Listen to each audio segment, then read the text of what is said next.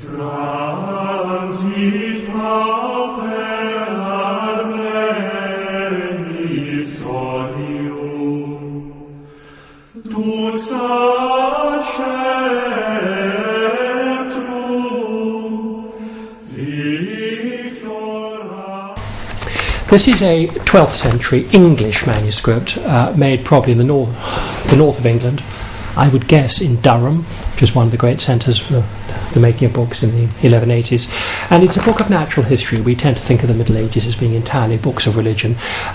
This is where religion and natural history cross over together. Part of it is Isidore's Etymologies, a kind of encyclopedia of the natural world.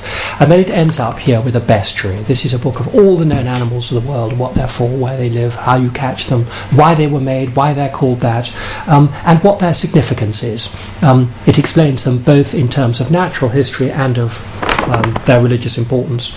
The page which will be on exhibition in Melbourne is this one, which shows the elephant. Of course, no one in England in the 12th century had ever seen an elephant. They knew them only by repute. And Pliny describes how an elephant can't bend its legs. And they knew of these creatures as big as a mountain, they said, with a long trunk, which they describe, tusks made of ivory. They knew about ivory. But the story is that if it ever falls over, it can't stand up again. And that is what is going on in the illustration here. Here is an elephant with a castle on its back, a howdah ultimately, but the elephant and castle. And the second elephant behind has fallen over and it's got its legs in the air and it can't stand up. And you can imagine the man on the back here saying, "We only had two, and how are we going to tell the boss?"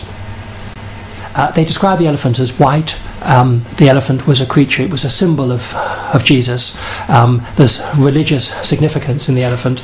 Ivory is mentioned in the Bible often. Elephants aren't actually mentioned, but they are a classical animal and people were aware of them. Of course, at this date, no elephant had ever been to England. They knew of it only by repute. This, as I say, is about 1160, second half of the 12th century. And about 100 years after that, for the first time, a real elephant was brought to England. And it was an African elephant sent over as a diplomatic present from St. Louis IX, King of France, to thank Henry III for helping him in the Crusades. And they sailed it to Gravesend and walked it up to the Tower of London and made a little house for it in the Tower of London. And Matthew Paris, the artist monk of St. Albans, famous historian, was still alive, though he was an old man, and they told him about the elephant, and he came down from St. Albans to look at it, and he drew a picture of it. And this, which we're also bringing out for the exhibition, is Matthew Paris's drawing of the elephant. And it's quite interesting to put the two together. Here's a 12th century description based on classical sources. Here is a real elephant drawn from life. Now Matthew writes about here, this is in his own handwriting, this is his 1252, 1253, middle of the 13th century. He interviews the keeper here, he describes the elephant and all about it, and Matthew has obviously read a bestiary, not necessarily this manuscript, but where the bestiary says that elephants are white, for example, he says it isn't white, it's sort of grey, and he says it has very small eyes, and it has a thick, hairy skin. He's perfectly correct about that.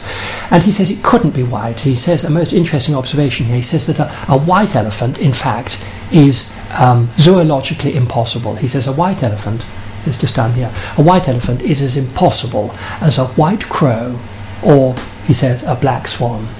And of course in the Australian context they had no idea about Australia, and to him a black swan was as inconceivable as a white elephant. He interviews the keeper here, who's called Henry of Florence. This poor animal is tied up by its leg. It lived in the tower for 2 years. They fed it on meat, poor thing, and it died 2 years later, and they buried it in the tower, and then they regretted burying it, and they dug it up and used its ivory, and it was the last elephant to come to England till the 15th century. Transit pauper ad regis solium, dux ad sceptrum victora ad premium, mors in vita labor in otium, Amen.